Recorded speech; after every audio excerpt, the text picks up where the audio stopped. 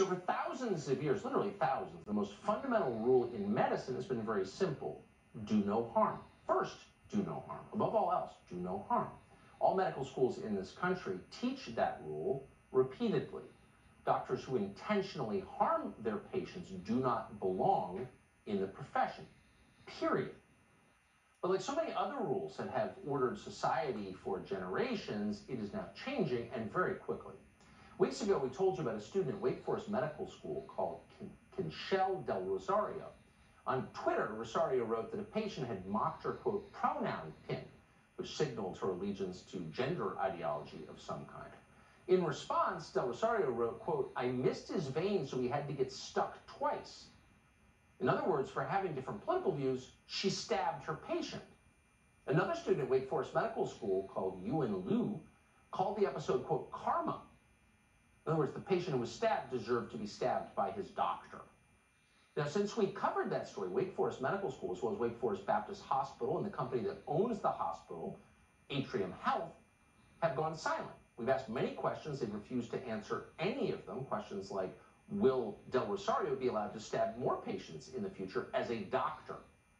But we do know that in a recent email to the student body, the deans at Wake Forest Medical School criticized, quote, unkind people on the internet who dared to talk about the story. They didn't even address the stabbing that took place at their school. That's because most of Wake Forest Medical School community supports that stabbing. Wake Forest student newspaper has published an editorial blaming the patient.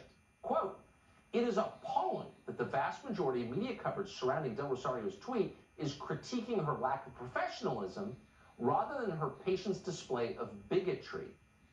There's been no known follow-up with the patient concerning the problematic nature of their comments or even any documentation of their inappropriate behavior. So laughing at someone's pin gets you stabbed, and the ghouls are training to be doctors at Wake Forest Medical School think that's fine. So that's the prevailing view at Wake Forest, quote, medical school.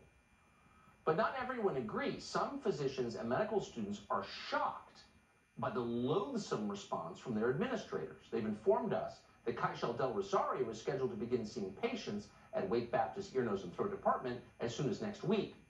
She's also on the Wake Forest Planning Committee for an upcoming conference in Dallas on how to treat trans patients. We know why this is happening, by the way. If Conchelle Del Rosario had stabbed a patient because he identified as trans, she would have been expelled immediately. Of course, we'd be in favor of that. Doctors can't stab their patients because they disagree with them.